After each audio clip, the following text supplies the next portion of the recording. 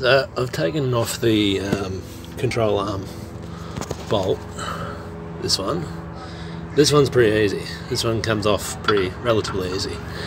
Now, that back one, on most BAs, that back one there, you can just see, it's up against the fuel tank there. That's very difficult. You can undo the nut, which is here, the nut's here. What I've been doing is, it's very difficult, but what I've been doing, getting the spanner in there and gently levering it sideways underneath this arm. So you lift this arm up and you kind of, can't get the camera in there, but you kind of lever it sideways like that. Lever it sideways as best you can to get that bolt out. That's like right in behind there. So yeah, that's the bolt that I'm trying to get off. The control arm. You can drop the diff and do other things, but I don't really want to do that. So I'm trying to take it off a different way.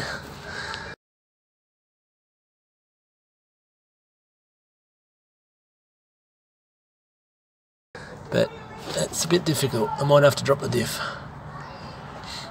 It's stuck in there. There's not much room. It's stupid design, really. There's actually more room on that side where the nut came off the bolt than there is where the bolt goes in. It's just a stupid design fault, I think, in my opinion, because you're so close, like you get it out that far and you just can't get it out any further unless you keep pushing it up against the fuel tank.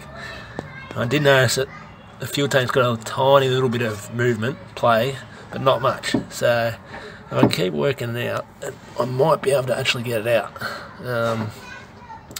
And I'm thinking about putting it in the other way, because that way is just absolutely shit to get off. That's a real pain in the ass. Okay, so I've discovered a new way to get the bolt out. So this control arm has to be up out of the way. So you've undone this one, that's easy. Very easy. Not very easy, but hard to crack, but easier. The main problem is that bolt that you can see just through there. That touches the gas tank. Now, I've found a way around that problem, and realistically it should be in the other way. It's like putting the stupidest place possible up against the gas tank there, because it's like impossible to get it out. So my idea that I've come up with, pretty simple. You get a whole lot of spanners, you make sure every spanner fits tight like that, and you got this little bit of like the bolt, and you get all the spanners, that you can possibly get in there, into that, yeah, in there, into the bolt there, if I can see it. Anyway, you literally have to hold the control arm up with your head and get all the spanners in there onto that bolt there, and push it sideways like that. So push it that way and lever that bolt out. That's how I got around it. That's pretty much almost out now, and you just keep adding spanners until you get it fully out, and you just keep sliding it sideways that way, like that way, until you get it out. And then when you get it out, you don't put it back in that way at all. Well, I'm not going to anyway. I'm going to put it in from the other way and put the nut on this tight side where the gas tank is, and put just something. I might even cut the bolt a little bit shorter and put something just on the side to stop the gas tank rubbing against it, because that's why I'm assuming they put it in that way, because you know the bolt goes in next to the gas tank that way, and if you have it the other way around, you've got this little sharp bit on the end here that's flat anyway, rubbing against the gas tank. Maybe, I don't know, but it's really stupid design fault in my opinion.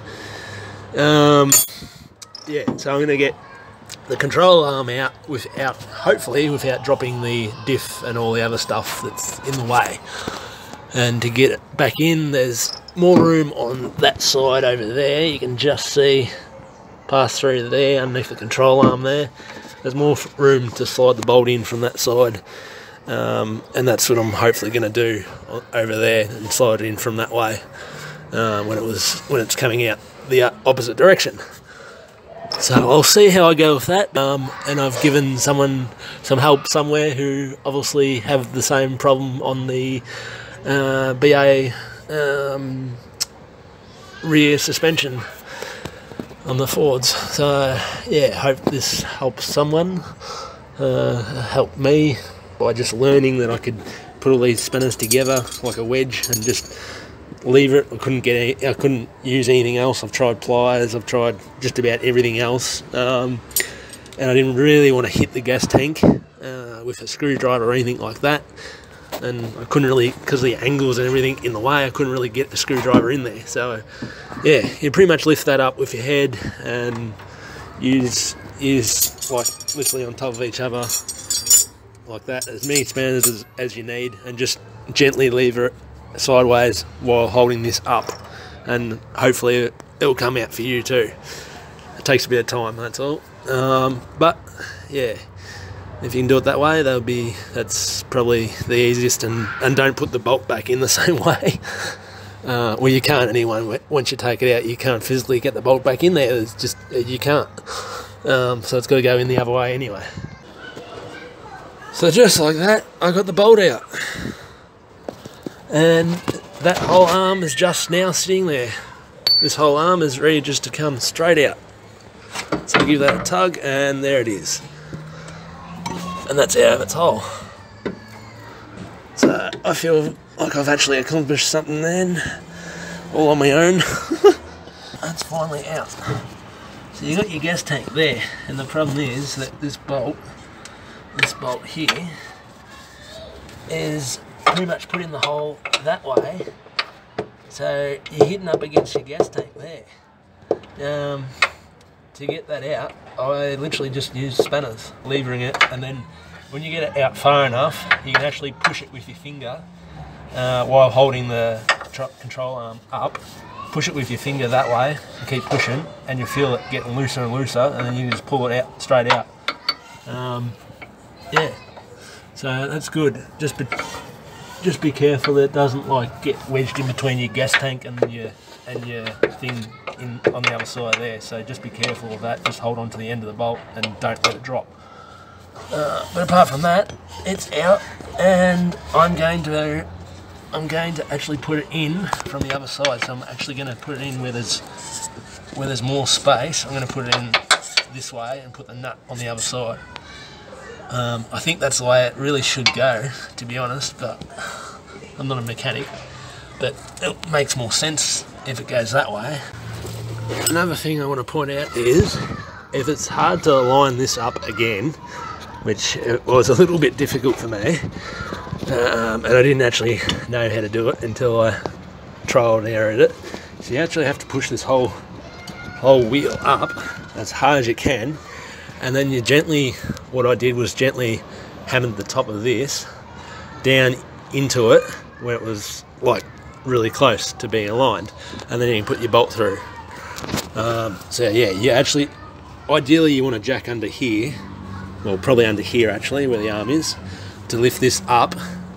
If you don't have a jack, try and like do it what I did, because I've only got that one, the old scissor jack. But yeah, try and do what I did, and how I did it was I just pushed up on that as hard as I could, and then push that like into place. And I'm just gonna push it down a bit more like that to align that bolt, to get that bolt in, and it'll be hopefully all sweet. And it's just a matter of twisting and turning it sideways a little bit and getting it right so the bolt lines up and it all bolts back in. And yeah, so I'll do that now. So there's the bolt. I've just put it in from the other way in now, actually does not touch the gas tank. You can't really see it, but it's actually not touching the gas tank at all. Yeah, so that's the new control arm in, and I put that bolt in from the other side. You can't really see it, it's all dark, but yeah. Another little handy trick I'd use to keep the arm up out of the way while I was getting the bolts undone is just a spanner. Spanner in there, probably as long as you can, but this is only what I had, and just gently rest it there, so you don't have to hold it with your head as you're undoing the bolts. So yeah, because you kind of get your hands around the bottom and all that, and it's tight, and it's just more easier with the spanner. But you can use your head if you want to. It's up to you. So another thing I want to point out is that I forgot to do is this bracket has to go on that bolt before that bolt goes in the hole, and you line everything up. So yeah, that's really fun, because now I've got to take the bolt out again after I've just aligned it and just about to tighten everything up.